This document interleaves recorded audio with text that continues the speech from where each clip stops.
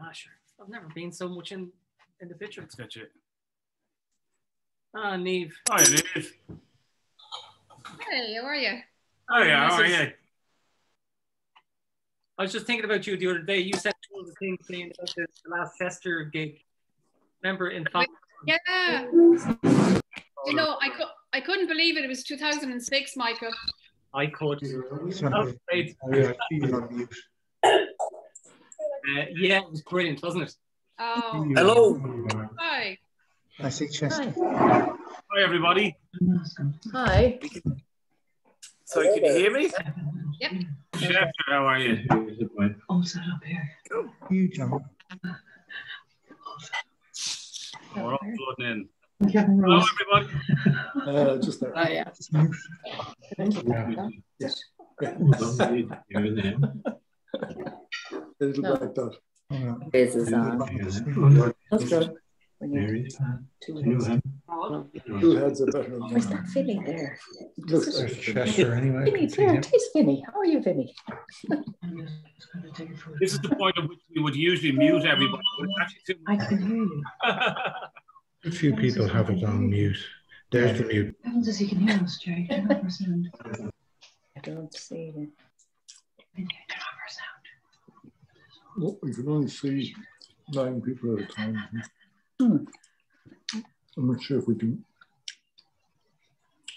What can we do? Can we move? See all the other people?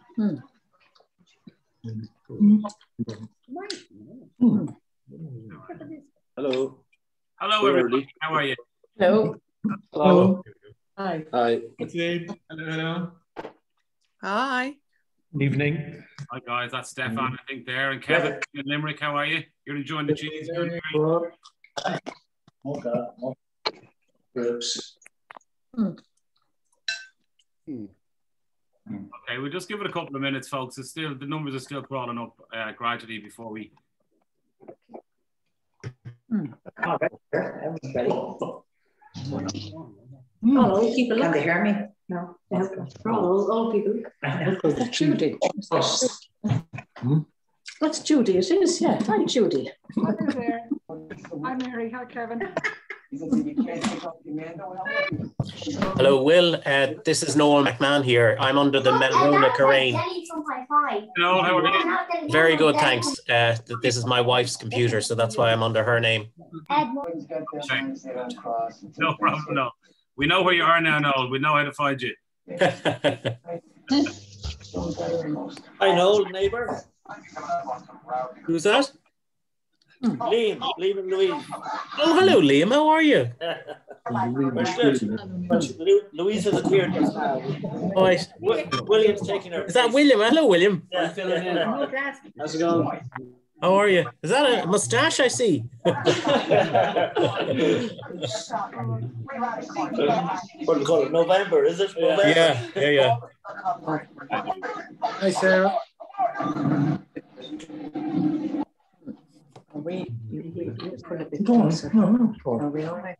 no, you don't just see much of us. Right, you know what? Sure, maybe we'll kick you in. Hello, Will. How are you? How you doing? Mike. How are you? You well? Good. No, we're here. Okay. Hey, well, how mate? No. I've just muted you all. In fact, if this was extremely professional, we'd have started with that. But it's actually the best part. I think is the very start when we hear all the voices and everyone coming in and the cheese munching and the bottles opening and the screw caps gone. You're all really, really welcome. It's great to see you all. It's great to see Chester in there. I saw you in the mix there, Chester. So you're all really, really welcome. Firstly, a big welcome to you, Chester, from Adelaide. To all the team at FEV who've been instrumental in putting this together and helping us bring Chester directly to you guys. It's a total privilege. So I think we are all really excited and looking forward to hearing from him in just a moment. It is 8:30, so we aren't going to linger too long on introductions. We'll get straight into tasting some wine very, very quickly, but very quickly on the housekeeping. You've heard it before. I'll mute because there's so many of us on the call. But this is your chance to ask Chester Osborn some questions and to engage with them. But because there are so many of us, we will have you on mute, but please unmute as you want. After every wine, I think is probably the best way we'll do it. So we'll go through each wine maybe one by one. There are 7 for us to cover in the next 75 to 90 minutes or so. And it is already 8:30, so we've a few wines to get through, but please unmute yourselves after each wine. I suppose we'll take it as it comes, and we'll dive in as we need to and as we see fit. So otherwise, it's the first of our winemaker tasting. So Chester, you're kicking off a winemaker series for us, and we have a few other winemakers lined up over the course of the next few months and adding more. But we purposely, we really wanted to see if Fev could help us organize you for this evening, and we're absolutely thrilled and delighted that you're able to make it. And so yeah, we're delighted to get in straight away. Hermit Crab is the first wine we're going to have in just a moment. So if anyone does want to pour, please do that while we do this quick intro. Fill a glass, Hermit Crab, get it in there. And I think in terms of lastly on the housekeeping, this is being recorded, so you should all know that we'll record it the whole evening. We'll record and we'll send that out in the next 2 to 3 days. So if you don't open all the wines tonight, you can watch that back and watch it as you taste in a couple of days, weeks, whenever you get to it. So forever. Download it when you get it and then keep it. Perfect. I just want to say I've seen Chester a couple of times. It's always been a must to go to gig. It's and it's like a gig. It's awesome. He's brilliant to listen to. He is a truly sound bloke, and he is one of the best winemakers in the whole world. So it's a real privilege to sit back and listen to him. Yeah. So what can I say? He's only after getting up, and he's straight into it. I'm sure. Like he's going to be amazing. So look, Chester, take it away. Take it away. Now you do. Hello, everybody. How are you? All hopefully all suffering from cynosilicophobia, the fear of an empty glass. This is a wine I have called Sagrantino, made from Sagrantino and Cinso, and cynosilicophobia is the fear of an empty glass. So please start drinking if you haven't already. I had a cat called Booze, whose real name was non-alcoholic Booze. We just called him Booze for short because, well, it just was a better name. And so he suffered from cynosilicophobia, thinking he was called Booze. He could drink booze, but he wasn't. It was non-alcoholic booze, so he wasn't allowed to drink. So it's an unfortunate thing that we wouldn't wish upon anyone, really. Anyway, maybe I'll give you a little bit of background about Darrenburg, first of all. My great-grandfather bought the vineyard in 1912, which we still all use that vineyard to make many of the wines. We've bought quite a few other vineyards back 20 years ago, gradually old vine vineyards. But going back to my great-grandfather, he was actually a director of Hardy's Wines, treasurer of Hardy's Wines, and director from 1881 until 1912 when he bought the vineyard. So we've been in the wine industry now 140 years in McLaren Vale. My grandfather built the winery in 1927 with my great-grandfather, I suppose, around. I wasn't around, so I can't really tell, but he was alive. And we still do everything the old-fashioned way with submerged cap fermentation, a little 5-ton fermenters, which are actually filling up right as we speak. There's a heap of reds came in last night, and they're filling up right now, about probably 20 or 30 fermenters. It's a good crop, so it's probably closer to 30. But they're all submerged cap. We're all basket pressed. Everything is still quite old-fashioned the way that it was set up in those days. And I'll talk more about that as we get into it, what it does to the wines. My father joined the company. Well, I suppose he and I started work there as soon as we could walk, really. Maybe even before we could walk, I reckon, knowing how my father made me work hard. But I started work, I remember, at 7 years old in the holidays for 10 cents an hour And then I don't think I was worth that much money. I think I ate more grapes than I put in the bucket. So I got a wage rise to 30 cents an hour when I was 8. And I thought that's actually pretty good money. So I actually did work really pretty much all my holidays through my schooling life. And my father would have done the same. In fact, he actually didn't go to school until he was about 8 years old. He was just homeschooled. And then he left school when he was about 15. So it was pretty hard times. 1943 was when he returned home and started making wine and helping out in the winery and the vineyard. Funnily enough, his father, he never saw his father in the winery, which is quite quirky. He said he was always ill, and so he never bothered to go out in the winery. Never saw him do any work, so that's interesting. But he must have when he was younger. But so Dad had to do all the work, and of course it was war years, so he was called up to go to war, but then because his father was ill, he had to stay home. Dad, there was only horses there, so everything was done with horses. No tractors, there was no power, only stationary engines. And my father's still alive. He's still kicking very well. Goes to work still twice a day. He's 94 years old now. Had a good lunch with him yesterday with a journalist, and he was still full of stories. So he says to everyone, if you drink as much Darrenberg as he has, then you stay young. And he didn't go grey until he's 70. So in fact, he'd say anyone who's grey, which I noticed there's a few people with a bit of age in the room, he'd say you're not drinking enough Darrenberg. Is what he'd be saying. Or if your hair's falling out, he'd say it's because you're not drinking enough Darrenberg. So Dad loved the tractor that he got in 1948, and he could bore up and down the rows and kill all the weeds because the horses never could really keep up with cultivating the vineyard, so the weeds were everywhere. But he loved cultivating. And then when I came home, I finished a winemaking degree in 1983. And 1984 was my first vintage in control. Dad basically said, well, you're trained now.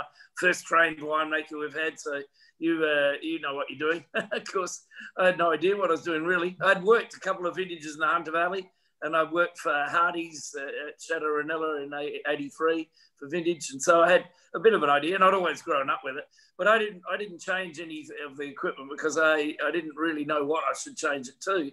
So I just left it the same. Then gradually, as I developed the wines that Dad had made through the 60s were amazing, great reputation. So I went, well, why would we change the equipment? So we just built more and more of the same basket presses and fermenters. But I did change the vineyards. One day I said to my father, we're going to give up cultivation, give up herbicides, give up fertilizers, nitrogen fertilizers, and really stop and just mow down the rows, and that's it, to reduce the competition. And Dad said, oh, there we are, there's the submerged cap ferment. Dad said to me, oh, we should sell the vineyard before the vines all die so we can get something for it, because he thought I was going to kill everything. There's my father in the background there, not wearing a safety vest because he said I never had to wear it before. Why would I start wearing it now? And I'm actually not that good at it. You're supposed to wear steel cap shoes in the winery too, and I still have my boaties on for sailing. But anyway, so there's my father again in the basket press in the background and throwing out fermenters. So these are the fermenters built in 1927, and there's 17 of these, and then we have another couple of hundred or more, actually, more than a couple of hundred that are modelled on this, that are stainless steel that we can use a forklift to move around. And there's the basket press as well. That's a few years ago. I'm a bit more looking like my father right now. In fact, actually, we're the same weight, my father and I, right now. I'm not going to say what that is, but he's probably shrunk a bit, and I think I've sort of absorbed his mass. I think he's slowed down on drinking, and I've sped up, something like that. I'm not sure, but that basket press is actually from Yalumba. We bought it in 1960. And they want it back, but it's a bit late now. But it was a French cock press built in the 1880s. So anyway, they haven't got any basket presses left. And we've got another one on behind it that was now about a 90-year-old Australian Bromley Tregonning. And then we built another 8 presses that we designed ourselves, actually, with stainless steel cages and other things. Look, we should hop into a drink, as I mentioned. I think, as you said, the Hermit Crab is your first wine. I've got a crab here to represent that. I did have caricature here somewhere, but I can't seem to find that.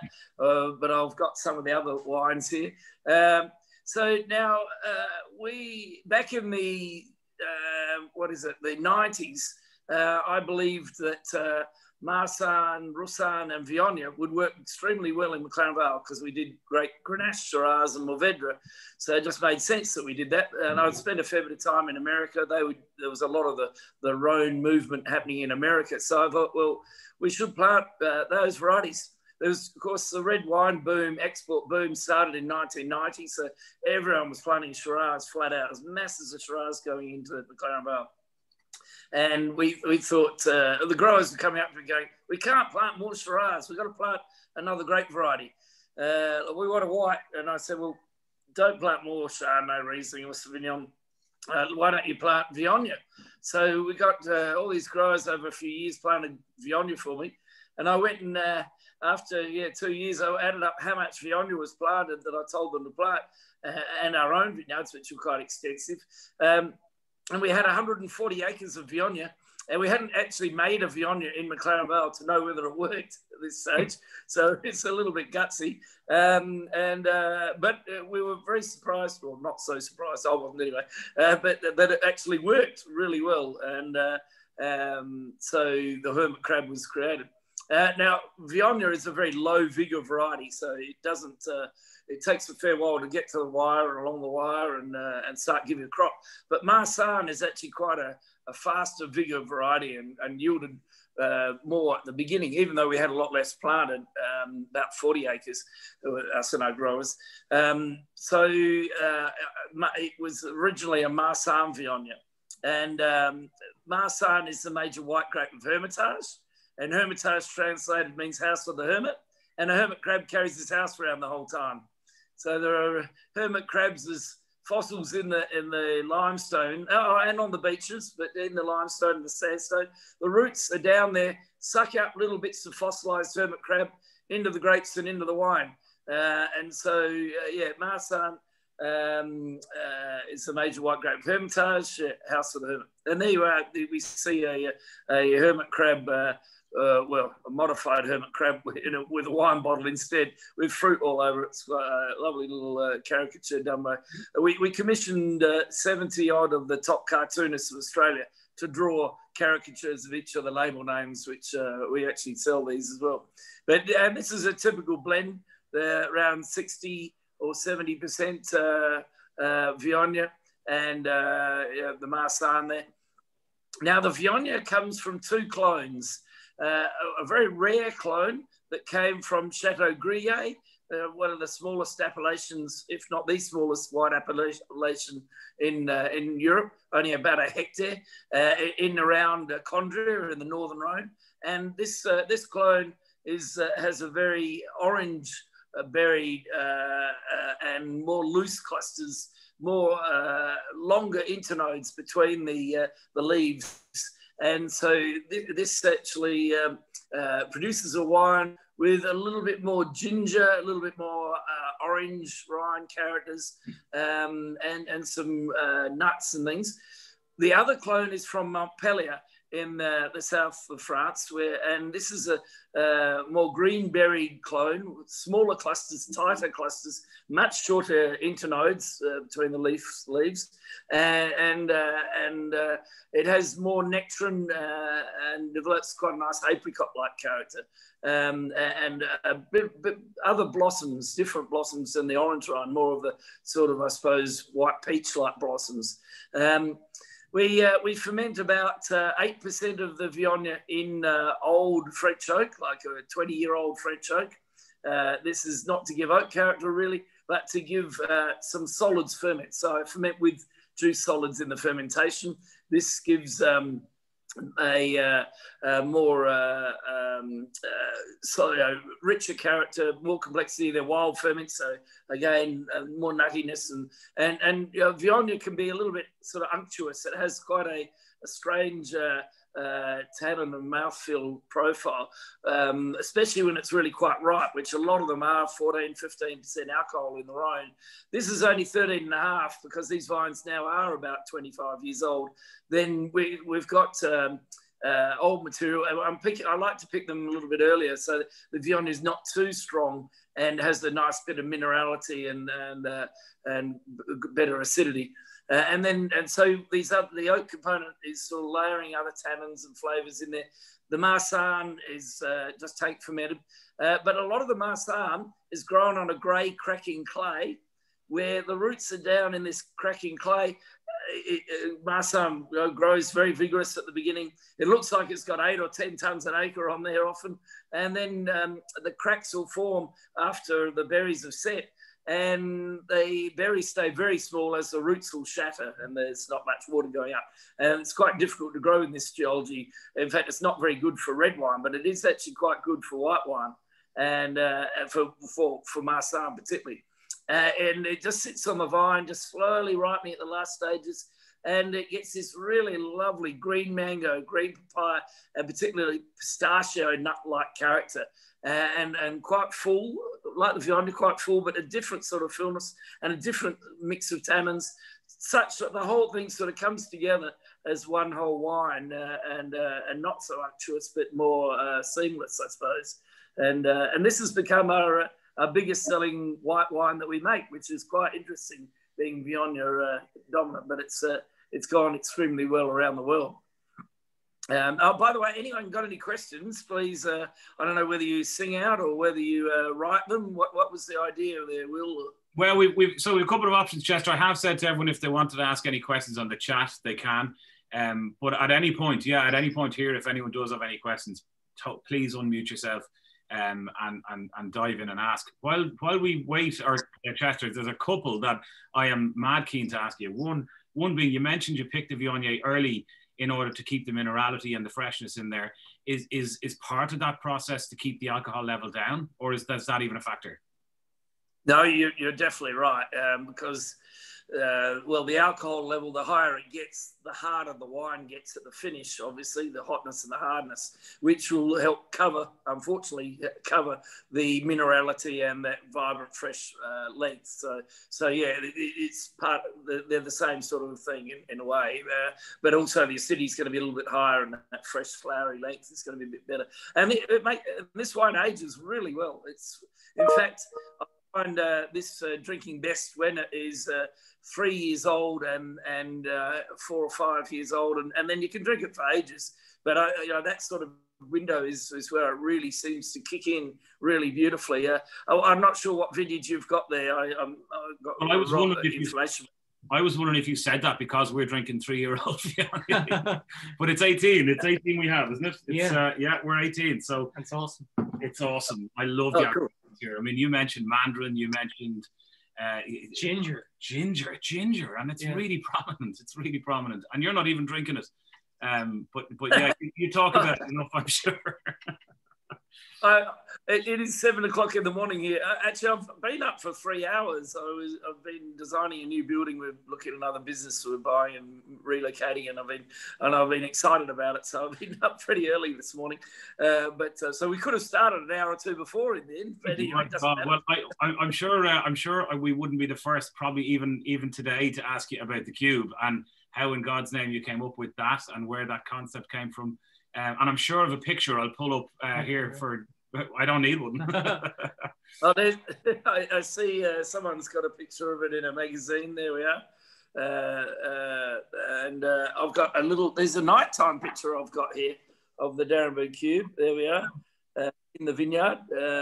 So this has become quite a feature, obviously, at Darrenberg, winning a lot of awards and whatever. And we have visitations of, when we were allowed to have a lot of visitations, about 500,000 people a year visiting.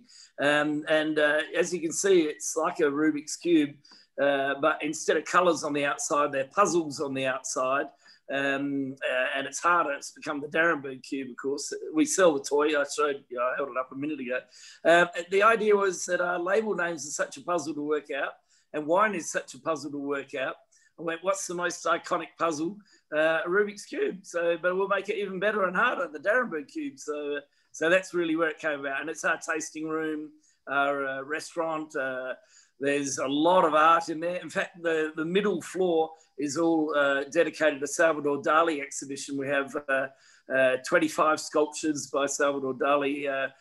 Some of them are worth $3 million or so. Some of them are quite big outside, and a heap of paintings. So that's a really lovely coup to have there.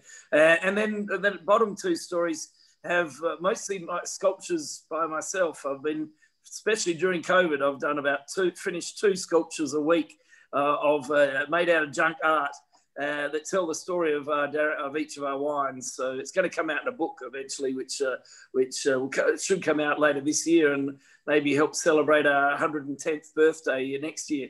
And I've written a science fiction during COVID as well of how we have souls and souls creating communications with grapevines and making much better, or souls going into appliances with computer chips that then start talking to grapevines and then relay that message to the winemaker, and he makes the unbelievable Grenache, and that's what it's called, the unbelievable Grenache.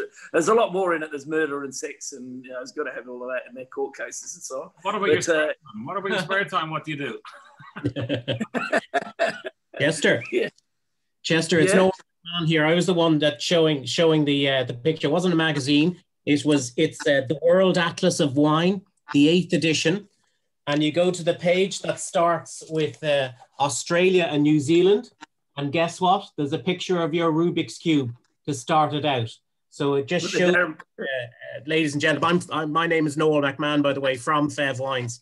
And it just shows you that Darrenberg, and no, Chester is far too modest to say, but Darrenberg Wines is one of the best wineries in all of Australia. And you're also part of the 12 first families, Chester. Do you want to say about that?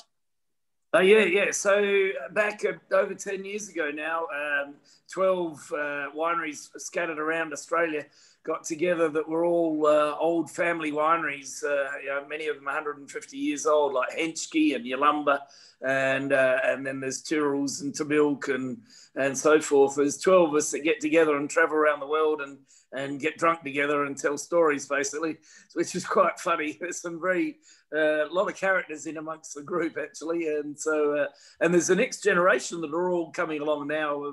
We've been doing it for 10 years, but all the next gen are actually all now involved in their companies. And my 3 daughters actually, or 2 of them are studying winemaking. The other one's going to as well. So it's great that the 5th generation is also hopping into it. But that was designed, that group, to promote wine around the world, which is a little bit tricky to do nowadays other than webinars. I think in the last year, I've done over 100 webinars, actually, virtual tastings, which has been great. And normally I'd travel 3 months. So this is why I've been able to do so many sculptures and write the book that I've been wanting to write for 10 years and all the other weird things, buying another business and whatever.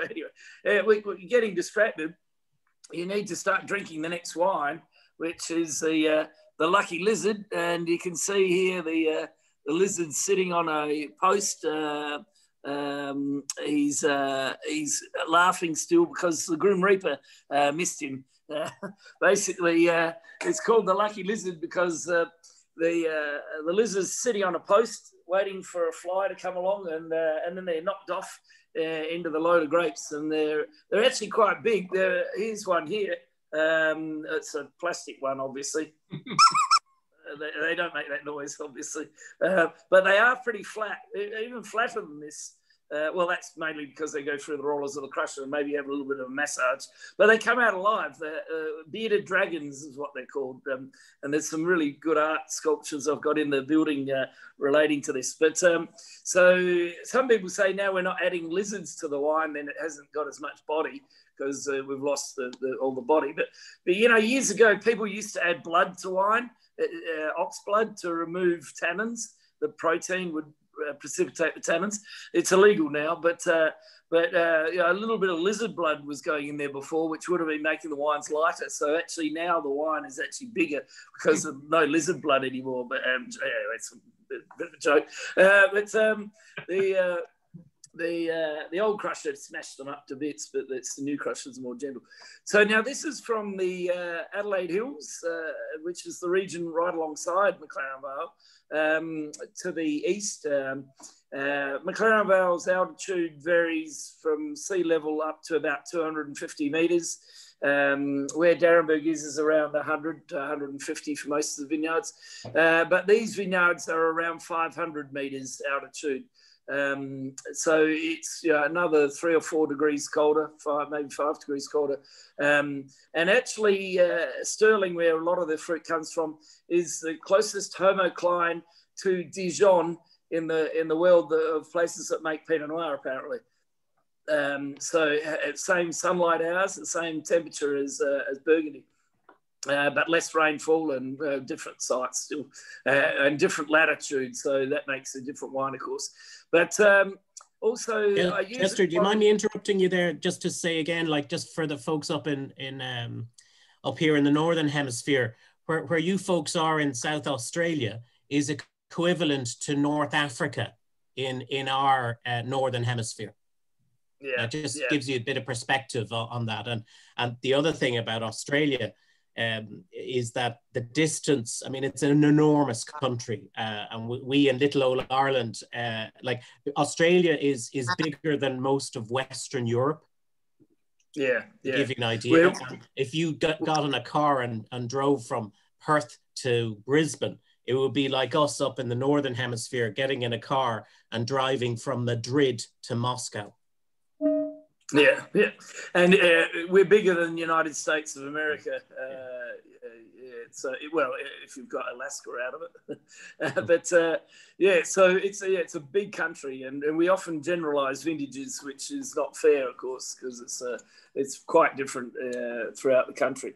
But McLaren Vale actually was the first place to be planted in South Australia. In 1837 was when vines were planted here. So we've been making, we've got a lot of old vines, and there's a lot of old vines throughout Australia. In fact, the oldest Shiraz, Mourvedre, Grenache, Marsanne, Chardonnay in the world is all grown in Australia. They're still on the same roots as they were from the 1800s. But anyway, getting distracted. Adelaide Hills, quite cool climate, as I say. I use a clone that is called G9V7, which is quite a rare clone. It's nuggety little clusters, has more Granny Smith apple-like characters, nice crunchy minerality, and a lovely lift and elegance, but very long. It's more mineral, crunchy Granny Smith apple length than the normal clone, which is 90-something% of all clones in Australia are I10V1, which is more pineapple and a little bit broader character than this clone. So it has grapefruit characters as well. What vintage have we got there? 18, Chester, I think. 18. In fact, just as you're talking about the vintage, Chester, I'm just going to post up, just so everyone knows, so that they can see a link for all of the retail prices of these, because this is just remarkable. And when I just look at the retail price of this for Chardonnays from Adelaide Hills that are available in Ireland, this is 24 quid a bottle, and it's. We're always trying to tell people how good Australian Chardonnays are. You know, they get mixed up with all the wrong group, if you know what I mean. There's some just. Well, the good ones are just wonderful. Oh yeah. Yeah, we used to make, or a lot of Australia, I say, used to make what they called the Dolly Parton style, the sort of big, very upfront, sort of style, bit fat and voluptuous. And I never made that style. In fact, this is a style I've always made, and so we've always prospered on the wings, I suppose, in that style, and now selling more Chardonnay than we ever have, because people have really realised this is a style they really want to drink. And so Australia, though, right now, according to most of the media around the world, is making the best Chardonnays of the world. Of course, Burgundy makes great Chardonnays, and you would say the best in the world for sure. But you know, you need hundreds of dollars and you can get the same equivalents for a different thing, but you know, great Chardonnay for a lot less. So we do full barrel fermentation with this. No skin contact, just basket pressed, and we keep the last pressings out. We do solids in the fermentation. I think probably about 15% of the solids go back in the top layer that is on top of the lees. So we press it, we crush it and press it and settle out the juice. And in the bottom, there'll be a foot deep of all the solids, bits of pulp and whatever else that came through, skin and seed and whatever. And we scoop the top part of the solids out and put that back into the barrels. And this is the pulp, the last part to settle, which is quite elegant. And we leave it on the pulp in the barrel with the yeast through the whole life of the 7 months in the barrel. And that seems to give a better minerality and better textures as well, and keep the life and fragrance. If we went a bit deeper, we do get more complexity and some other characters, but you lose some of that beautiful passion fruit-like characters that you can see in this a little bit, and you know, the grapefruit and whatever. So it works out well that way. And then there's mostly one, or a little bit of new, but 1, 2, 3-year-old French oak. But I'm really particular about the oak that I use, in that they're all very, very low toast. In fact, lower than what low toast ever is. So all of our coopers we've worked with for years, and we always are pushing them the boundaries to get the lowest toast possible. But you've got to toast the barrel just to be able to bend the barrel. You've got to heat it up a little bit, or else they snap, of course.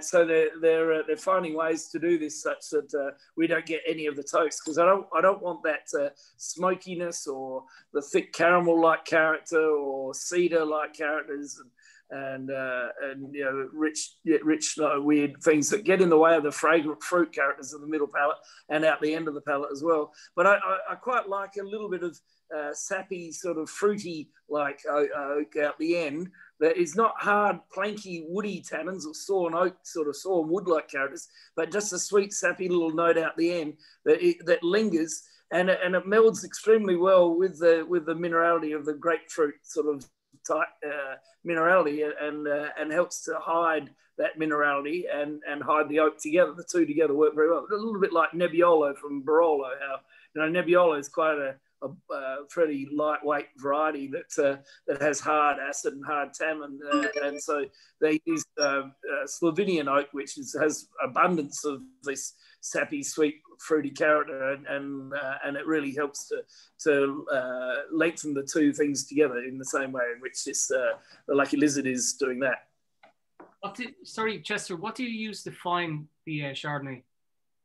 Oh, just bentonite, just to remove the unstable proteins, obviously, to do that. Funnily enough, we do a sparkling wine called Pollyanna Polly, which is largely made from this clone with some Pinot Noir and Pinot Meunier, and non-vintage. And actually, that one I ferment with solids and all. I don't fine it at all, and it never precipitates in the bottle. It's had no bentonite at all. And actually, it's winning the best wine, non-vintage sparkling wine in the Adelaide Hills Wine Show now consistently, and is also pretty good value. So you should get onto that sometime. It's actually 7 years on Eastleigh. So anyway, we're not talking about that one. We should talk about the.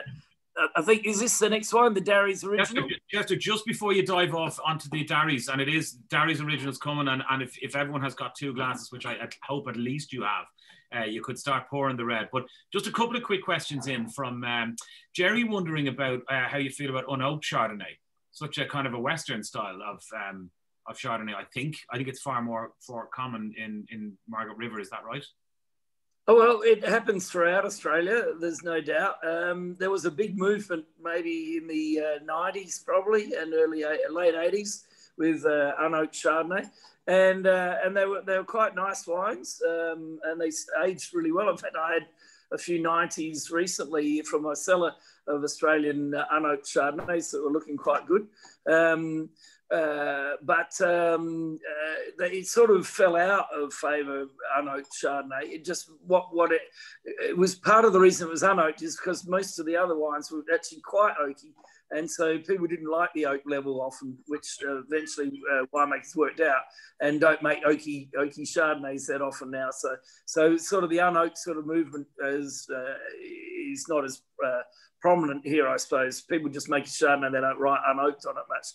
Although we have a stump jump Chardonnay, actually is a lightly wooded Chardonnay, we call it, which doesn't have all oak. And our Olive Grove Chardonnay is also not all oaked. And we have a Witch's Berry Chardonnay. We make 4 Chardonnays. Witch's Berry is Deadly Nightshade, and that's organic, that range, which I don't know whether you've got the organic range yet, but it's only just come out really. Our vineyards, we have 500 acres of vines, and they're nearly all organic farmed and biodynamic farmed. In fact, we're the largest biodynamic grower in Australia. So that's why that range came about. Anyway, getting back to the Darry's Original. This is the caricature of. Oh, you've got it there anyway. Now. Hang on, sorry, Chester, I shouldn't have done that. Sorry, apologies. No, please do it. That's easier than me holding it up, and it probably gives more information. What vintage have you got there? Is it 17, I imagine? 15. Sorry? Yeah, 15. Oh, you're on the 15. Oh, cool. Yeah. Good eye. Amazing. Yep, so that is about 50-50, just slightly more Shiraz than Grenache. We've been making this wine for, since the 50s, well, probably before then, but selling it in bottles since the 50s. It used to be called Burgundy, and my father always made it with Grenache dominant, actually, in the 60s, and then went to, in the 70s, made it more Shiraz dominant. And the 80s, I suppose. I came along in the 80s, and I continued the Shiraz dominant wines, and until recently, actually, 1998 was a Grenache dominant Darry's Original, but now the last few vintages, the 17 and 18, which you haven't actually got yet, are back to being more Grenache. Higher levels of Grenache in them, which is quite interesting and fun, the Grenache and Shiraz obviously extremely well suited to McLaren Vale. Where D'Arenberg is, which is a little to the northern parts of McLaren Vale, and about 8 kilometres inland. The whole district only extends 16 kilometres inland, and so it's obviously affected by the sea, the Gulf of St. Vincent, which gives a bit of a maritime influence to McLaren Vale. It means that our days are not quite as hot as you go inland, and the nights are not as cold either, I suppose. But it's quite a really interesting area, because I mentioned we have the Adelaide Hills region to the east of us, and the seas to the west of us. So at night time we actually get a lot of wind from the mountains, and actually there is in summer there's actually quite a big diurnal variation, even 7 or 8 kilometres from the sea, which means we get more fragrance and better acidities, and we do have a bit of diurnal variation. But then when you get to autumn, we start to get more influence from the sea, and winter, and we don't have frosts or snow, and we can ripen really late vintages and late varieties easily. And autumns are quite dry too. It doesn't really rain much until winter, and and spring we don't have the frost either. So we have a lot of benefits by having diurnal variation in the height of summer, but and a mild, warmer winters. So it's quite quirky. That, in fact, we have quite early bud bursts in McLaren Vale, more early than the like the Riverland, where it's obviously hotter and more irrigated vines. But we bud burst a week or two before them, but we harvest weeks after them. So we have quite a relatively long growing season. And we used to say, well, it's the longest growing season in the world, but of course, everywhere in the world, vintage is ripening earlier nowadays. So some of the more obscure varieties like Aglianico and Durif and Menthea, these varieties we're finding are very, very late ripening and have enormously long time in the vineyard, but they're really making some really amazing wines. And Montepulciano, really having fun with that as well. I think Montepulciano and Menthea are my favourite too.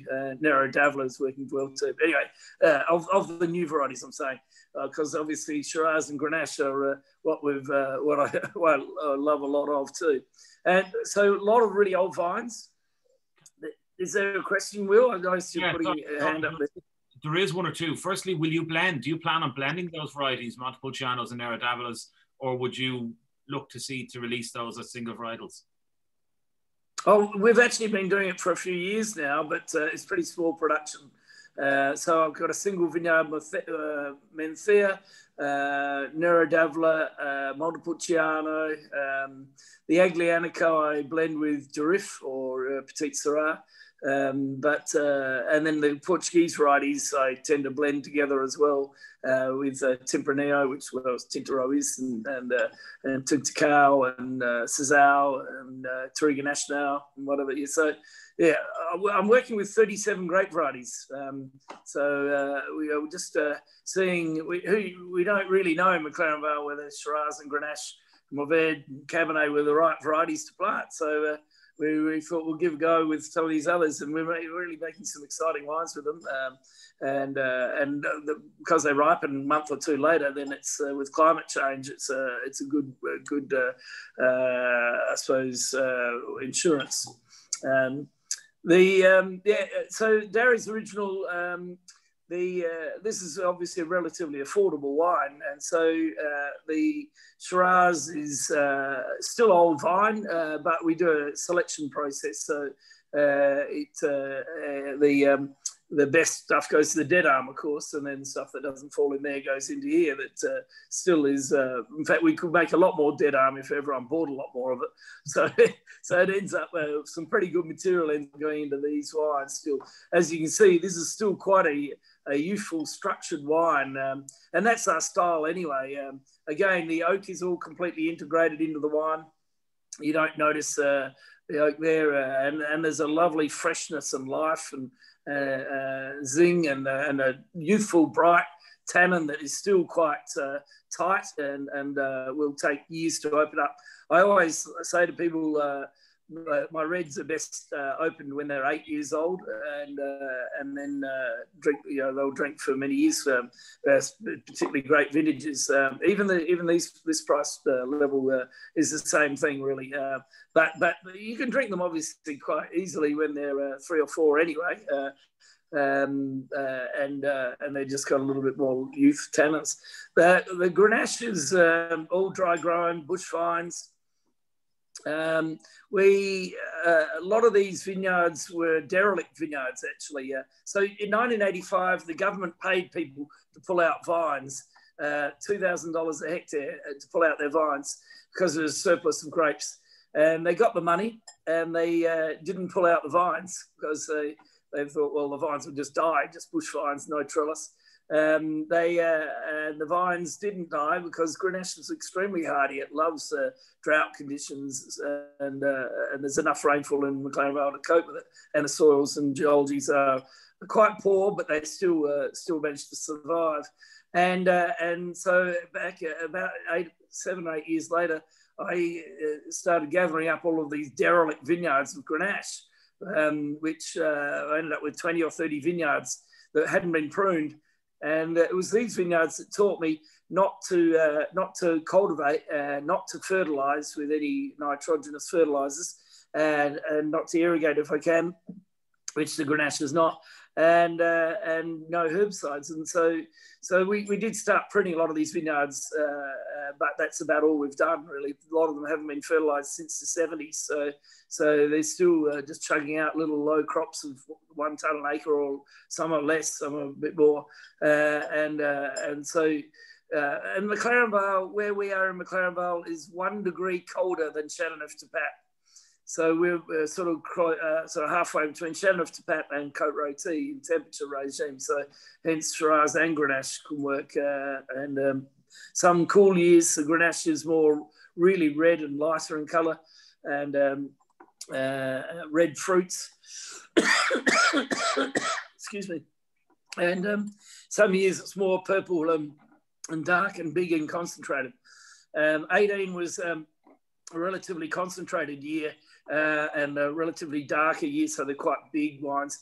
There's a 17, if some of you may have had that before, and that was a little bit more. Oh no, you're on 15. I forgot. Sorry, I keep saying 18. You're actually on a 6-year-old wine. So yeah, no, that's good. You've actually got a bit of age. And 15 was a vintage that was quite earthy and spicy and relatively rich and chunky tannins. I keep talking about 18 because that's what we're on here. But yeah, 15 was really earth-like characters, and it needs a bit of air. It was the most sort of earthy vintage that we've had for some years, and they giving them air that blows off, and the fruit just starts coming up more and more savoury and spicy, and again, it was relatively red fruits carroted. But it's a little bit like, I don't know whether people drink Burgundy over there, but 2005 Burgundy was is sort of the same sort of thing, really earthy, big tannic year, but that needs airing. It's the only Burgundy year that I actually breathe. But this is a bit funny enough, 10 years later, but it's sort of similar characters. What have we got? Chester, we better get your take very quickly on 16, because I think we've got some that have 16, and I don't know if it's just our bottle in the office is 15, but so we got some 16 out there as well. But you say 8 years to get kicking on even this wine as well as all your reds. You'd say the same. Yeah. So 16 vintage was also quite a tannic vintage, but quite different. The darker fruit characters. More a little bit of licoricey, mulberry-like characters and lift than the earth red spectrum of the 15. And the tannins, both wines had tannins quite a lot, but the 15 had spicy tannins. The 16 has a more this licoricey-like tannin and a dark fruit-like lift. And actually, I was a little bit nervous when we released the 16s that the tannins we went a little bit hard, maybe a bit extracted, but that was only when they were like 2-3 years old, and they actually really came around extremely well as they opened up, and the 16 should be drinking really, really, really lovely. In fact, I think I prefer the 16 to the 15 as a vintage, and if I look back through 06 and 96, 86, 76, 66, all the sixes have a certain similarity in their purple sort of carrot and especially the 86, the 76 and the 66, they were very similar wines to what this vintage is like. Then 06 was actually, and 96 were actually much more elegant, but still a similar sort of slight mint and licorice carrot. Yeah, so anyway, it's quite interesting that you've got that too. It's drinking really well. All right, so we better.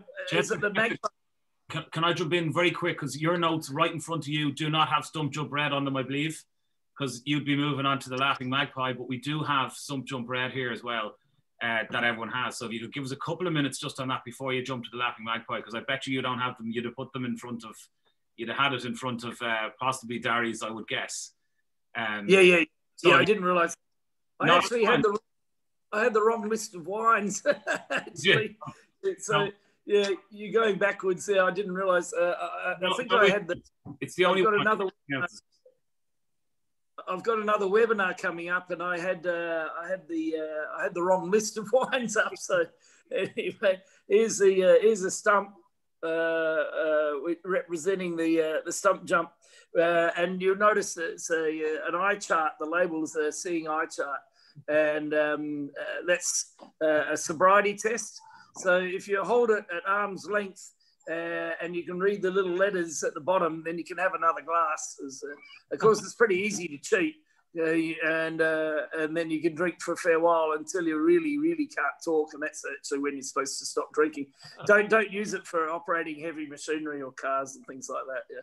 But this obviously gets the all the stuff that didn't fit into all the other wines, and still McLaren Vale. Was it Shiraz or was it the GSM? I didn't see the bottom of the label. GSM. Yeah. GSM, yeah. So still old vine, dry grown Grenache, and it will be 2017, I'm pretty sure. We've been on that vintage for quite a while.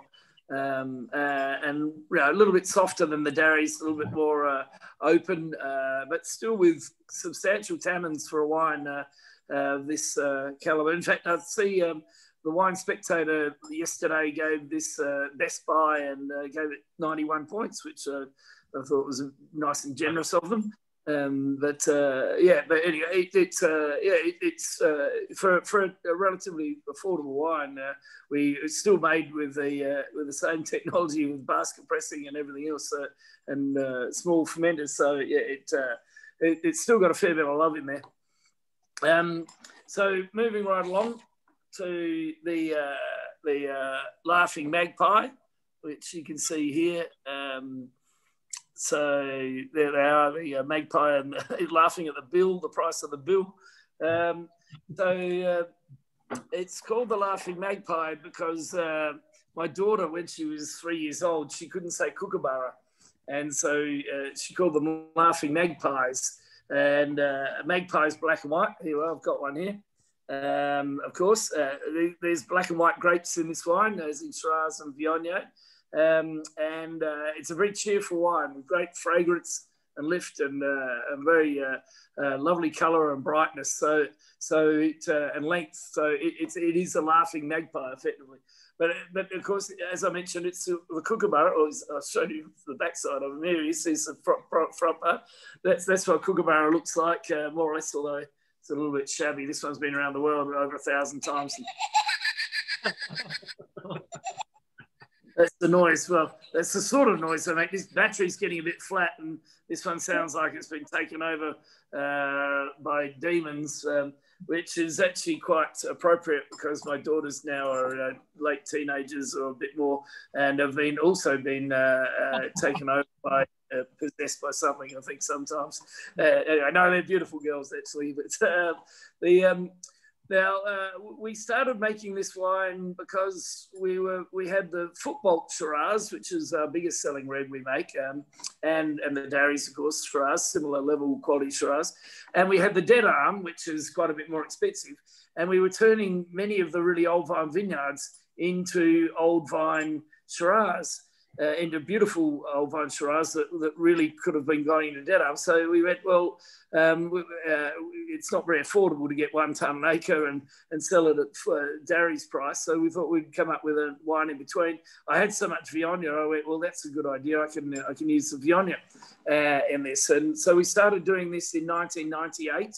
And we instantly won trophies with the first vintage, and ever since then have won a lot of acclaim. And it's become everyone joined the bandwagon in Australia and later Shiraz Viognier, and then they all stuffed it up. They all just added a bit of white wine to it, or just fermented with some average Viognier and average Shiraz.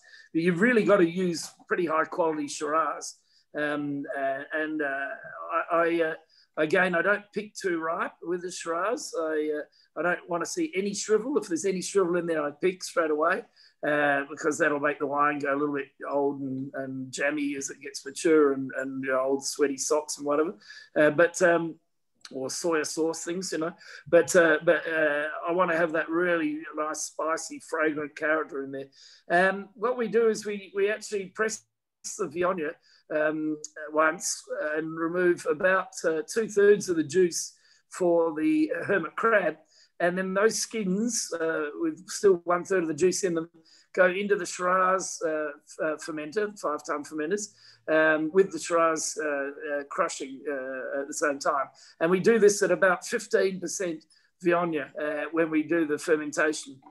And so it has an abundance of Viognier. When it's a year old, I go through and I select all the best barrels for this wine. Well, although I have one now, it's $200 a bottle as a bit of Shiraz Viognier in there.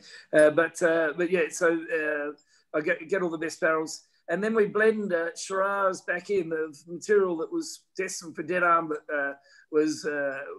didn't quite work out. It was either too chunky or a little bit more elegant or whatever. And that goes into this wine to bring the Viognier level down to somewhere between 5 and 10%. In fact, the lowest one is 4%, I think I've made, which is actually, I think, the 16 vintage, if I remember rightly. What vintage have you got there? 16, isn't it? It is, yeah, 16. And does it say 4% on the back label? Have I got that right? I think you are right, yeah, because it actually said, yeah, it's 96 and 4, yeah. Yeah. Because obviously the Viognier was quite strong in 2016, and I didn't want it to be overbearing, and I found that the straight Shiraz was so much good Shiraz that I thought we'll put a bit more Shiraz in it. So that's where we ended up with it basically. So it's only been in oak for the Shiraz Viognier for only a year. The actual Shiraz was in oak for up to about 18 months, I suppose, and so a little bit longer. Everything in oak is actually left on the lees. So the submerged cap ferments are with the raft that you saw before, that you pull it up again if you want. The raft holds the skins down. So at the beginning of fermentation, there's all whole berries, 5 foot deep. And as they start fermenting slowly, because we start quite cold, the berries are being squashed. The CO2 trying to get out is pushing up. So keep going a little bit further. Yeah, okay. A little bit further. A little bit further. Okay. There we are. We're getting there now. Yeah. So that's the. There we are. That's the submerged cap. This is when we're draining off actually. It's the one further down where you were basically, and then gradually over 5 or 6 days, or maybe 8 days, the skins squash slowly, and the juice oozes out through the cap, solvently extracting the flavour. We don't do any plunging, and we're not jetting with a pump, to break up the skins. So it's quite a low amount of solids actually, then we have in-place cooling. So if you go to the next photo, you can see the guy in there. In fact, you can see him foot treading, and then which we do about 2/3 of the way through after we've cooled the ferment down. You can see there was a cooling coil, and the next photo actually has you can see the fermenters all lined up. But we foot tread once through the ferment to cool the skins down. So there you can see all the cooling coils on the left hanging up, and they lower down into the fermenter where there's juice all on the top, but we cool that juice down. We have little pumps in the corner that we can circulate the fermenter. And so we have a cool end of the ferment to keep the fragrance there and less fatness and broadness and a finer fragrant tannin. Although with the new crusher in 2009, I bought a new crusher, which is a velo crusher, and it's even softer than the Demoisy crusher, which we had, which was considered years ago the softest crusher in the world. But with this velo is even softer, and I found that I can leave skins in contact with the juice for an extra 15% time longer to get the same amount of tannins. And the tannins I'm getting are more of the skin tannin, less of the seed or broken stalk. And so we found that we can get a little bit more heat into the ferment at the end now, and not sacrifice any negative tannins. So it's been quite interesting how that's been a really advantageous change of equipment that we've done. So the solids are quite a low amount of solids. So the basket press, as the juice squashes out through those holes, it's filtered by all of the water of skins, and the solids is actually quite a low amount of solids. and so you can see them there. So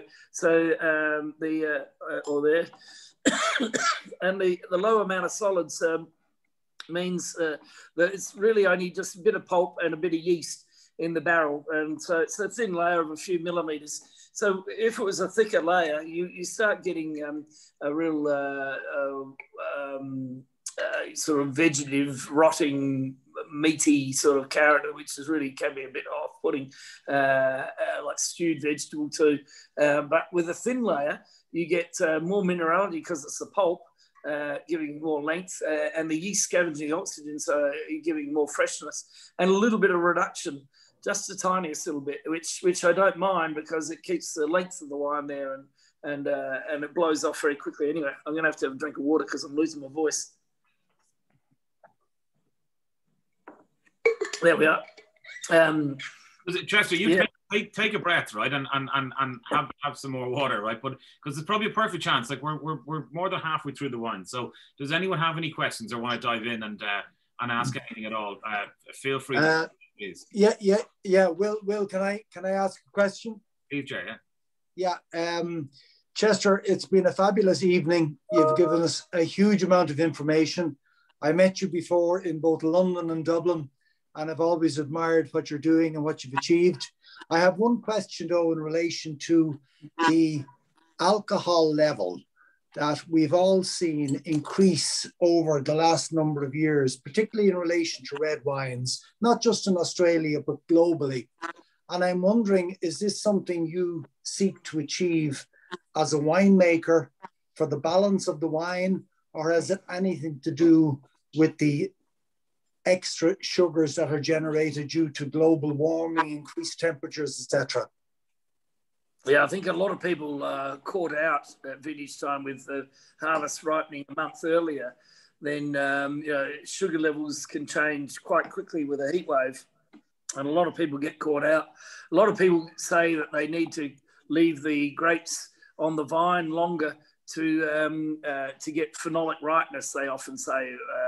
But really, there's too much emphasis put on that, and I think that's exaggeration. Well, it can be right if you're using fertilizer. If you've got a nitrogenous fertilizer, then the vine will be more vegetative. Even when it's getting nearly ripe, there'll be still a mintiness, an herbalness, which you want to get out of. But if you're not adding nitrogenous fertilizers, then you don't have that issue happening, and you can pick a little earlier.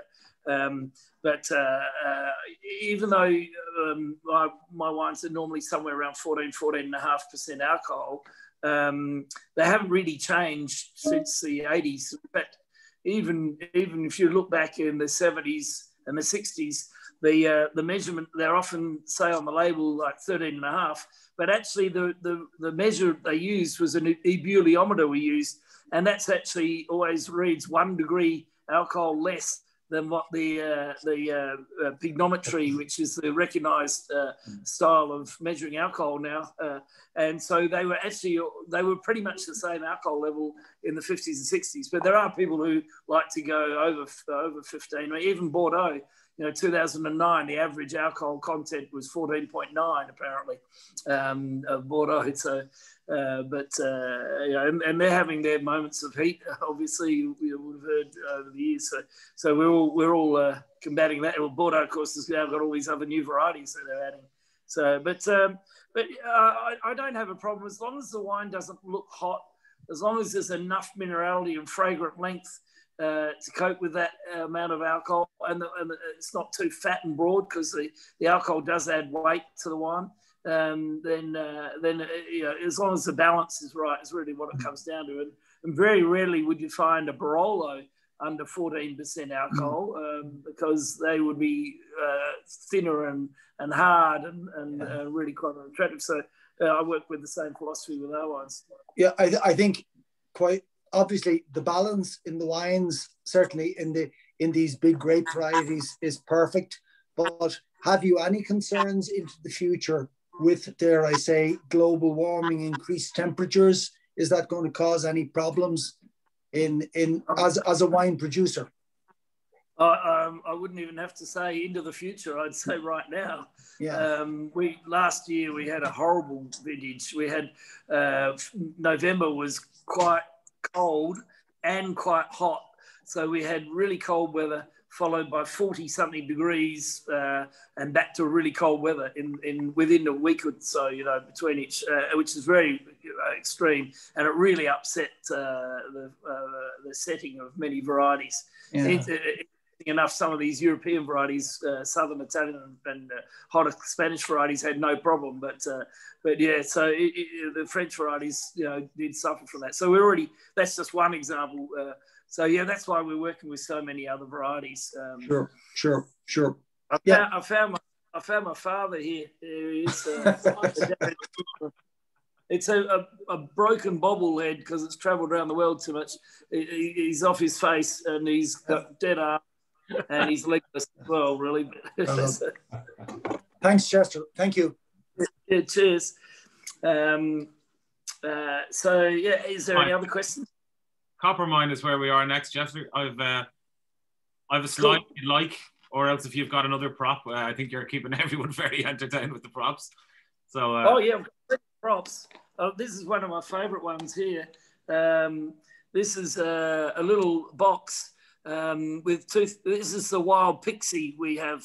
So I've got toothpicks and an ecstasy tablet, Pix E. Gets stolen often when I travel around the world.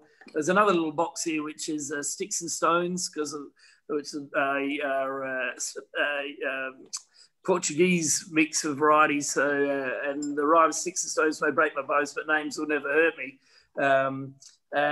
We've got one here for the. Oh no, that's not copper. This is the Bamboo Scrub, another wine. This is the Copper Mine Road, of course, which is the wine you're about to have, and there's the caricature of the Copper Mine Road. Mona Lisa being door-visioned, I suppose you could almost call it, or rearranged. Now, with Cabernet is an interesting thing in McLaren Vale. Not many people realise that back in 1990 and before, Cabernet was considered to be the top variety of McLaren Vale. It was the same amount of plantings as there was Shiraz. It was the most expensive grape to buy, and the most expensive wines to buy were Cabernet. And so the boom, export boom, everyone wanted Shiraz because there's plenty of Cabernet around the world from Bordeaux and other places. So they wanted Shiraz. So that's actually why Shiraz boomed and Cabernet didn't. But we make great Cabernets, and you can see this wine's got a lot going on in it. This is made from a nearly extinct clone of Cabernet that never yields more than 1 tonne an acre. Very poor setting. It hasn't got a name. It's the parent of the Renel clone, and it has better pH, slightly better acidity than all the other clones. But more importantly, it has more Cabernet character and more tannin than all the other clones, and more fragrant length. But in Cabernet McLaren Vale, you always still get a nice bit of leafy note, so a little bit of green bean sort of character in there. And depending on what vintage, what's the vintage you've got there? 17. So 17 was a really cool vintage. It was cool in the sense that it was 1 month after normal harvest. So this is more like the wines we were making probably back in the 80s and 70s. It was to how when it ripened, it was more red spectrum, so less mint and more capsicum spectrum in that particular vintage. But and the tannins were a little bit more tamed in that vintage as well. But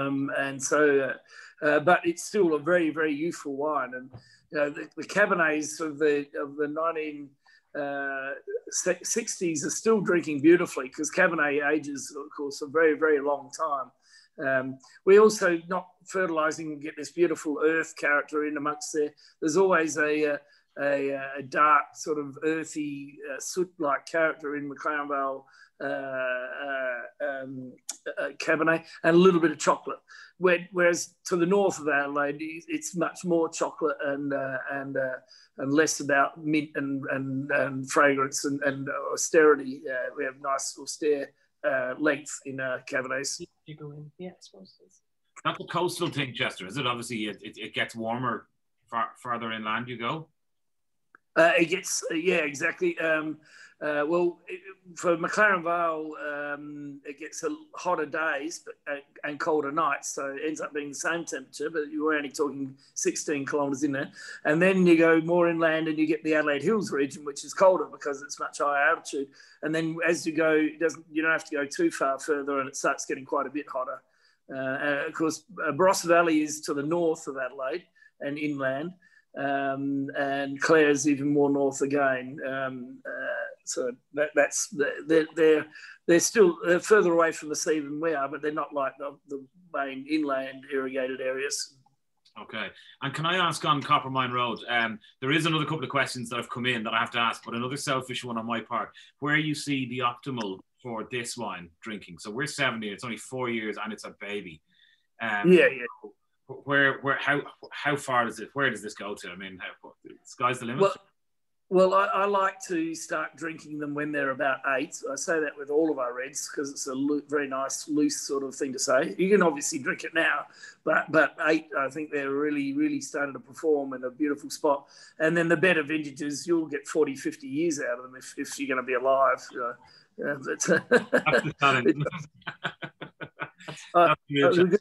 Won't be. In 40 years' time, I'll be older than my father is right now, and he's had a more pure life than I have. Although I don't know whether you call drinking more was pure or impure, but anyway. A question, Chester, in from Owen, I think it is, on sparkling Shirazes. He had yours, I think, did he say, in, is it Peppermint Creek, did he say? Peppermint Paddock, sorry, years back. But he asked a great question about how... do you have any thoughts on why sparkling Shiraz is not so popular, or just isn't even really a thing outside of Australia, or certainly in Europe it's not? It is a lovely wine. It's a big wine. In fact, the best sparkling Shiraz is made from the best Shiraz. Right, it sort of goes without saying much, but you need the biggest, really the best dead arm material, Grange, Hermitage, whatever you want to call it, material, is the best for making sparkling Shiraz.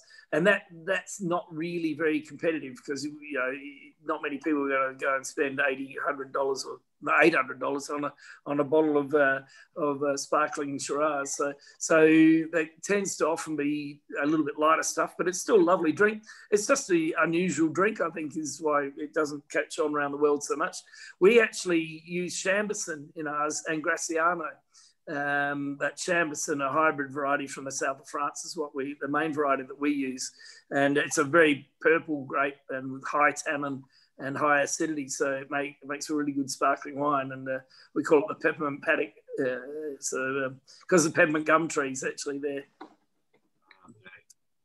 And another question in from I don't know who's asking us this one, but does all of your Cabernets, this single vineyard Cabernet, the question is actually if there's any Cabernet that doesn't make the grade for Coppermine Road, do you downgrade that into any other blends, or is this single vineyard that all stays in this bottle?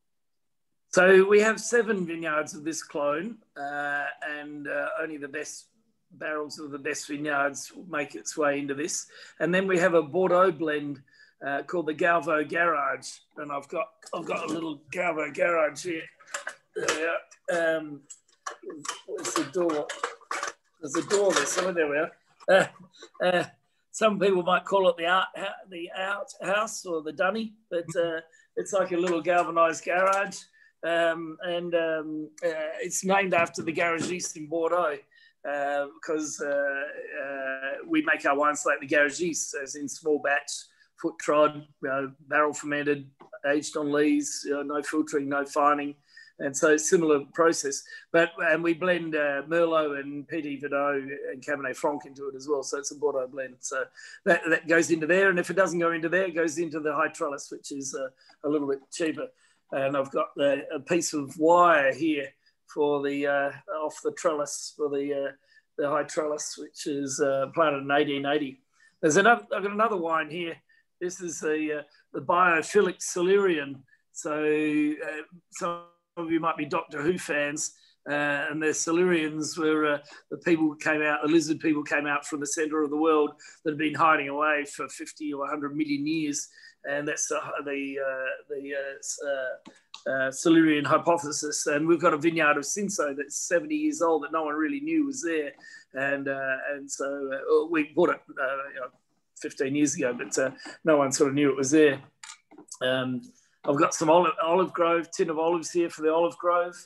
I've got this is a little bottle opener, obviously, and this is the noble Botrytis fuculinea, which is the word that Gottlieb Foucault, German man, called the mold that attacked grapes, Botrytis fuculinea, and the French called it Botrytis cinerea, and Botrytis cinerea stuck, but the original name was this name. And if you shorten the words noble Botrytis fuculinea to the first three letters, you get knob, bot, fuck. But that's a bit rude. But, I did mention the witch's berry there, and the dry dam. I've got a mouth dam for in the dentist. Nostalgia. I've got Beck's. Some of you may remember Beck's. It's like not tonight, Dale. I've got a headache.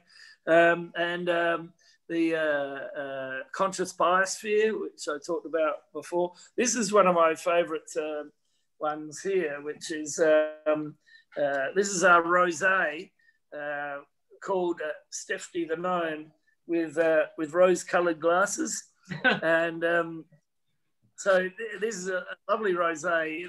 But the first year I made it was in 2011, and it was the highest altitude vineyard in South Australia, and it was a wet year. And I picked it a bit early before the botrytis got it, and foot trod it the whole time. But it came out rosé coloured, but with a bit of structure, and was like a dark rosé. So it was very much like a light burgundy, like a Sauvignon Le Bon. But instead of Sauvignon Le Bon, I call it Stephanie the Gnome because it just rhymed. But with rose-coloured glasses, because I added Cinsault and Mourvedre rosé to it. And when you drink a bottle of this wine, life's like looking through rose-coloured glasses, of course. But if you look back over the years, 100 years, oh no, not even 100, sorry, 20 years ago, in Australia, real men wouldn't be caught dead drinking rosé. So this pays homage to the fact that a gnome is a little bearded man, and Stephanie's the girl's name. So this is a transsexual wine. But now we're all very comfortable now about our sexuality, and we're fine with drinking rosé in Australia. And I know you guys, well, you're all into rosé enormous way over there. But so you should hop into this one. It's where I don't know whether Fev's got it over there, but it's really, really lovely wine, and it's in our organic range as well. Not yet, but the summer's coming, Chester. So I think there's time enough. I think Noel, take note, and I know Mike is on there and Liz is on there. So. Let's get some. I can't even pronounce Stephanie the Gnome with rose-tinted glasses. Stephanie. That'll go good this summer, Chester. That'll go good. Have you got a dead arm? Is the last one the dead arm?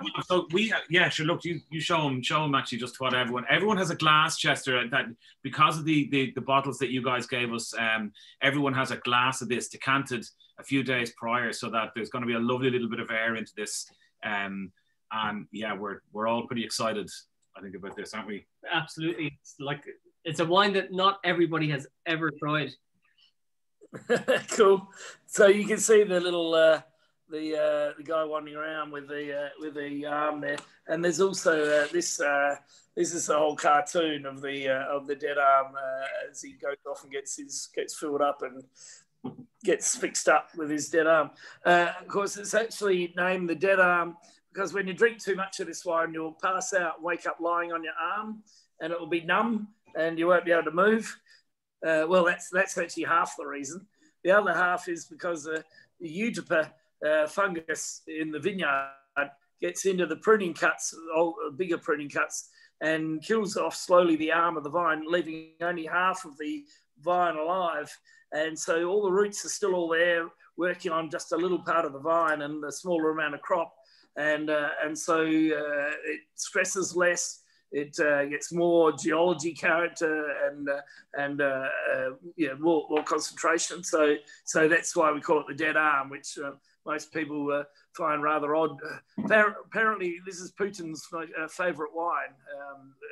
I used to think it's because he's got good taste, but then I think actually what I worked out in the end is because it's got dead in the name or something. But I don't know. Yeah, so we've been making this since, we've been making Shiraz for years, of course, but we called it Dead Arm for the best barrels of the best vineyards from 1993. And it's 100% Shiraz. About 15% of this wine comes from vines that are about 25 years old. And they have to be very good vineyards to be young and go in there. And they're spicy, gritty, lovely, lively vineyards with great vibrant tannins. Then there's 50% from vines that are 50 or 60 years old. And they'll be more earthy, more rustic, and more interesting complexity from the geology underneath the soil. And then about 35% from vines that are 100 years old up to 120 something years old. And they'll be really quite exotic wines that have all sorts of crazy things from down deep from the geology. So sometimes it'll be irony, sooty, sometimes it'll be like woody, sometimes like peat, sometimes chocolate, even passion fruit I've found in one 110-year-old vineyard that keeps popping out this passion fruit character. And so yeah, they're all unique. We do single vineyard wines which are all components of the dead arm. There's up to 20 of them, and they give you all the whole story about what all the components of the dead arm. Usually there's only about 12 that make it in each year, but because some years are suitable, some vineyards will go in some years and not in other years, and then there's other vineyards that always go in. So, this is, are you on the 17, I imagine? Yeah. This is this is your gold medal winner, yeah? Yeah, so 17, again, as I mentioned, cool vintage. So this is actually the most elegant dead arm that I've ever made. But I love it a lot because it's so perfumed.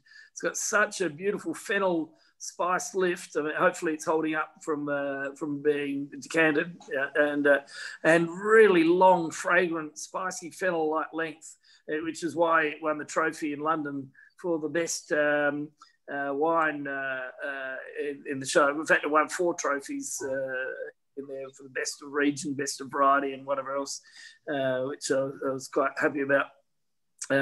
But even though it's relatively elegant, it's still not, it's just relative to our wines that we make, it's still very youthful and will live for many years. And it has that classic McLaren Vale sort of earthy, sweet spice character that you see in the old wines. It seems to grow in strength as the wine opens up more and more and more.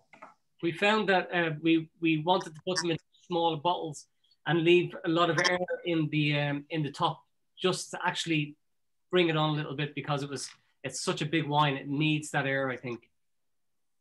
Yeah, okay. You're pretty gutsy.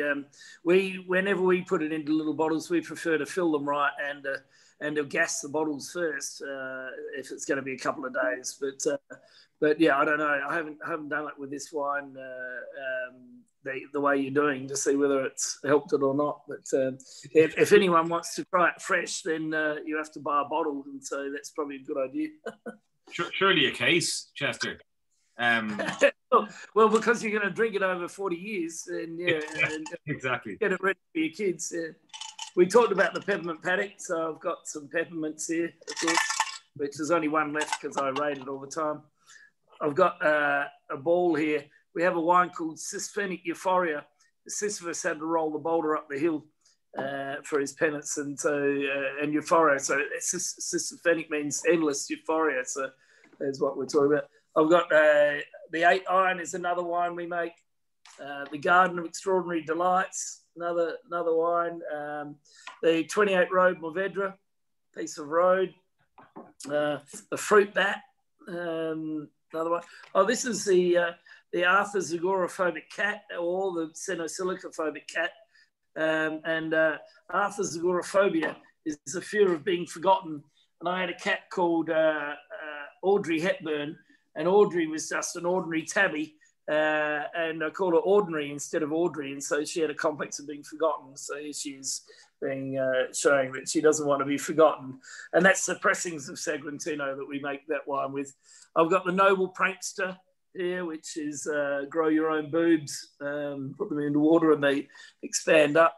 Oh, this is another single vineyard wine called the Solipstic Snollygoster. You might recognise this person. This is Julia Gillard, the ex-Prime Minister of Australia. Snollygosters are actually people who are always right and don't take anyone else's opinion into account. So all politicians, effectively. And so it's just the one I could find. She's actually a dog's toy. She did tell a few porky pies, of course, and yeah, so it's just quite lifelike. I have a wine called the Feral Fox, a Pinot Noir, which actually, again, the 19 vintage of this is amazing. It's winning medals everywhere. It's got beautiful elegance and purpleness and fragrant length. And it's Adelaide Hills high altitude Pinot. And the real name is the Funky Farting Feral Fox, because the calicivirus killed all the rabbits and the foxes are turned vegetarian and eating all the grapes. So I have a whoopee cushion up the backside of the fox there to represent that. Amaranthine, the colour purple. The football wine with toilet roll holder. Doesn't mean the football gives you the shits, unless maybe you drink too much of it. The Love Grass, another wine that we've got, obviously. And look, I'm running out of, this is obviously one that you can recognise, the Dead Arm. And this is the Money Spider Russan. And when this used to work, the motor in it, you put the spider on the dead arm and it would crawl along the ground and go, help me, which is great. It represents Russan, the white Rhone, Northern Rhone variety that is attacking the red Rhone Shiraz variety that's been here for 200 years. And he's been here for 20-something years. So it's quite imagey. And there's a broken fish plate off the harvester as well, Sauvignon Blanc. And here's another one. We have a wine called the Thai cheese mustard. So mustard and there's mustard weed in the vineyard. It's a very tannic vineyard. And Thai cheese, the goddess of fortune. So I've got some coins in there. Chester, I've never seen so many questions in the chat. Okay, they are like this is hopping up. It's lighting up here. How many wines is the last question that just came in? There's how many? 76, but we've got a couple more coming out this year. Well, that's no surprise whatsoever. Phenomenal. Okay, so 76. You were 72 when I last read, and I saw an article earlier in the week that had 60, and I don't think that was all that long ago either. So you're certainly adding more all the time to the collection. There's a heap of questions. Firstly, what I should say is there is a very special lady on with us tonight, Muireann O'Leary, Chester. She's a really good customer of ours. She's a friend of ours, I should say, for a long time. And she's actually celebrating her big birthday this evening with family in 3 different locations, and they're all on tonight, and they're all tasting your wines together. So you must. Everyone else on the chat has said happy birthday to her. So I implore you to do the same. If you would say happy birthday to her. Yeah, happy birthday! Absolutely, yeah. So drink up. Thank you.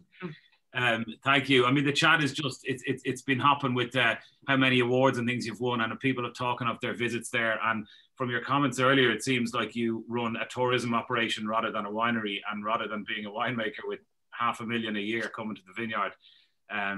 It's staggering all the things you've been up to, and how busy you seem to keep yourself. And how you still manage to come up with all those new names after 76 wines. Well, we reckon there's more than one you. Is that true? There's words going around that there was more than one you. More than one you. More than one you. More than one Chester. More than one. Wait, there is. There's a traveling Chester, and you have a stay-at-home Chester, a writing Chester, and a drawing Chester. There's another one here, little bobblehead, and these are all over America. And I tell everyone who's got one that they're telepathically connected to me. So don't do anything in the office that you shouldn't be doing, like sleeping with the secretary or whatever, because it'll come out. or don't discuss pricing or anything, you know. But there is actually in the Darrenberg Cube a mannequin of me and my father standing there, and people get really quite upset by it because they're often walking around the room going, "Why's that person staring at me over there?" But I always say, well, that's the one you get more sense out of, actually.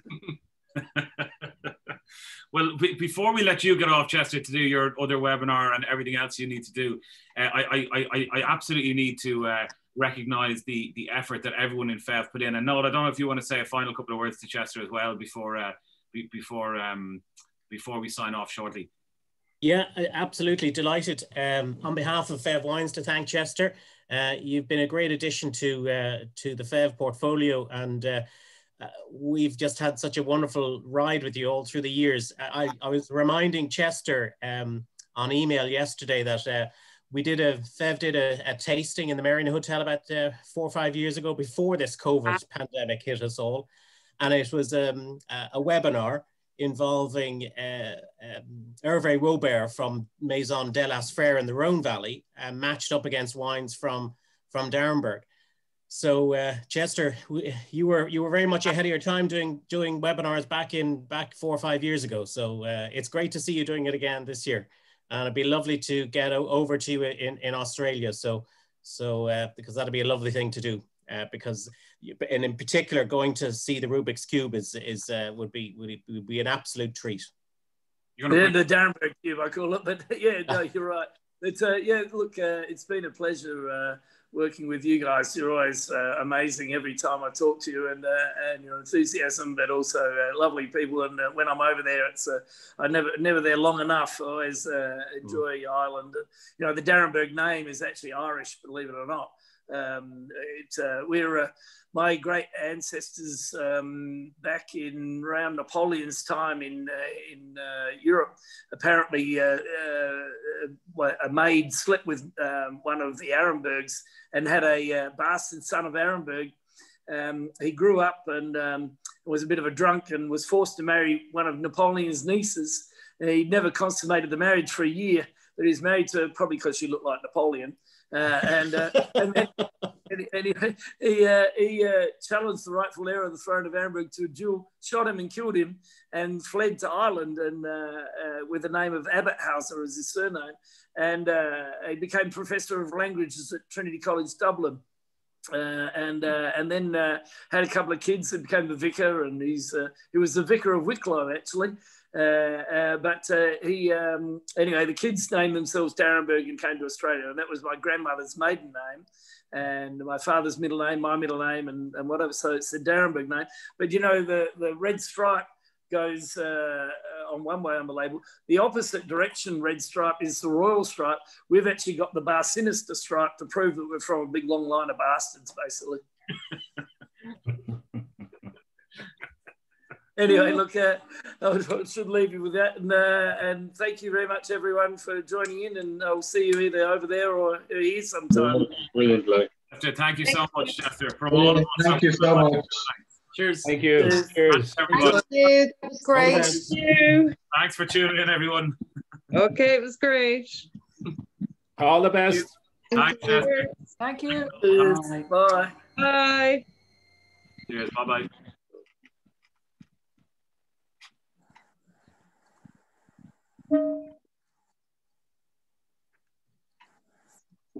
Happy birthday, Marin.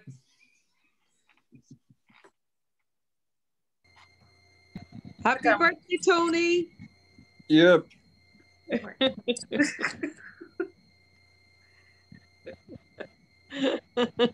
The big T.